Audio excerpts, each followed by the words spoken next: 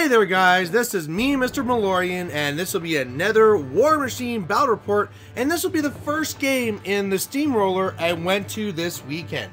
Now in this one here, I'm going to be up against Andrew, and this is a game where I was telling you guys in the intro video that this tournament's being made up of some very serious players.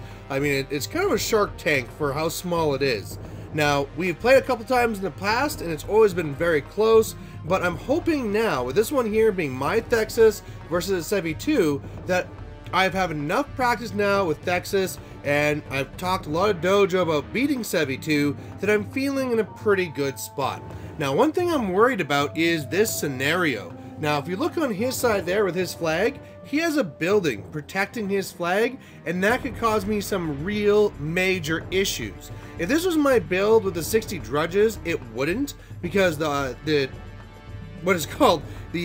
unit coming in from the side, ambushing, there's the word, that unit there could just really cover for that and make it a lot easier. But I'm playing this one painted, and that means it's press gangers. So I'm planning just to really go first, get up there, and try and attrition as best as I can while going for a scenario win. So on my first turn, I put 3 onto one wrecker, 2 onto the other, put up deceleration, and really everything is going up. Now, this is the first time he's used the fast cav against me, and I know they probably will cause me an issue, but I'm planning just to take them out, either with sprays, if I get lucky and roll high enough, or also I can just adrenal flood some guys, some drudges, so I'm pretty sure I can handle them. I'm really worried about getting magical assassinated, but again, if I can just like tie up that arc node, I should be okay. So on his turn, what he does is he actually gets pretty far up. I thought he might be a little bit more defensive around his flag, but he's definitely sending a pretty strong contingent towards my flag. One of them being the Order of the Fist guy that goes up there and does his stance, and he kind of runs the other stuff up, keeping the one combat jack a little bit further back, and otherwise arcs through the arc node to do some spells into my left press gangers that kills a good number of them. But, you know, otherwise, I'm actually feeling pretty good. I lost some press gangers, but he brought up both those reckoners so far that I could take them both out right now. So, with the spacing, what I think I'm going to do is I'm going to send a adrenal flooded drudge into each of those fast cav that he has in my way, take them out, get out of the way, and then I'll pop my feet, send up the wreckers, and if I can do that, take out both of his reckoners, just be swamped all over him, well, he'll have a really hard time to come back. You know, he might be able to come up and kill one of my wreckers, then the wrecker is going to kill his last jack, but yeah, I mean, at that point, I should be then well and safe on my flag, and well on my way to a scenario victory. Now, this turn really made me want to hit my head against the wall because I made a very early mistake.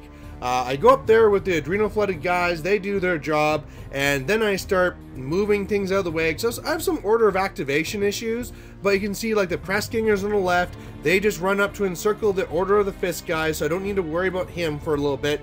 Otherwise, then I send up a wrecker, and man, guys, you know, when I got up there, I realized I hadn't done the agitator yet and done instigate.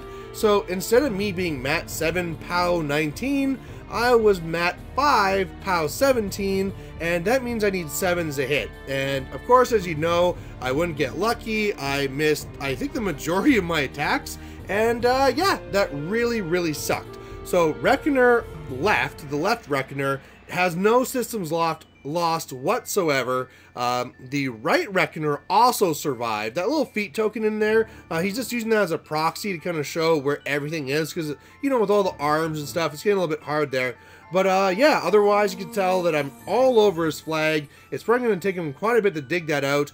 But yeah, I really thought he'd be down 2 Reckoners. He's down no Reckoners. I mean, really, the Reckoner on the right only has 1 box in movement, so it's basically dead. But still, I didn't think I'd have to deal with it anymore. Thexus is on the flag, so if he doesn't contest, I'll be okay. But near the end of the turn, I kind of realized that I kind of tilted because of my mistakes with the Reckoners, because I'd planned to have a lot more guys around his arc node, and I didn't really get that done.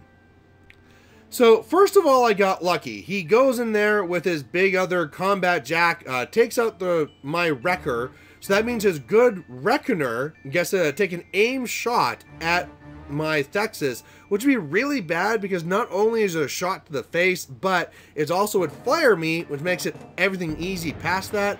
I think he needed like a boosted 6, and he missed. So that was a huge dodging the bullet there. But it didn't matter in the end. He was able to clear out the guys around his arc node and then just magical assassinates me. I was only camping 1, and yeah, you know, if I was camping 1 more, I would have survived. But this is a point where I was just really upset with myself. You know, I'm sure, hopefully my opponent didn't notice how upset and salty I was. You know, I had nothing against him, of course. You know, he's a great guy. Losing to someone like Andrew is no shame whatsoever. But this is something that we were on the drive up, we were talking about, we're dojoing about, saying that I always need to be camping 2 to 4 until I have his arc node out. And a big thing I learned here too is that he put Enliven up onto his arc node, and so what I could have done is just charge the arc node, just wham them real good, and then if he wants to Enliven away, he doesn't ignore the free strike anymore, so I get another boosted attack. So that arc node would have been messed up if he would have Enlivened away. So I really should have just gone after him with that one wrecker. But yeah, I just, for whatever reason, was going my normal attrition way. And it's like, yeah, if I take out 2 heavies, I'll be fine. And maybe that would have been okay if I would have camped a little bit more. But yeah, I didn't, and now I'm dead. So I'm starting the tournament being down a loss already. You know, like I say, no shame. I mean, Andrew is a very great player. So to losing this game, you know, even if I played my best, he might have found another way around it. But it's just losing this way and getting assassinated this quick. I should have been more careful than this. So, alright guys, that's the game. A little quick one. You know, the other ones will be better after this. But this is one of those ones where, I mean, maybe it shows that things like this you should really be practicing for and knowing, because if you don't memorize these simple things like this, boom, you lose a game. And yeah, I'm out of the running for the tournament. So there you go, guys. 3 more tournament games coming up, and I'll catch you then. Bye. Hey there, if you liked watching this video, please go down and give it a like down below you here. And if you have any concerns or questions or comments, please put those in the comment section as well. You know, the best way for me to give you what you want to see is if you tell me what you like seeing and what you don't like seeing. So otherwise, thanks for watching, and we'll catch you later.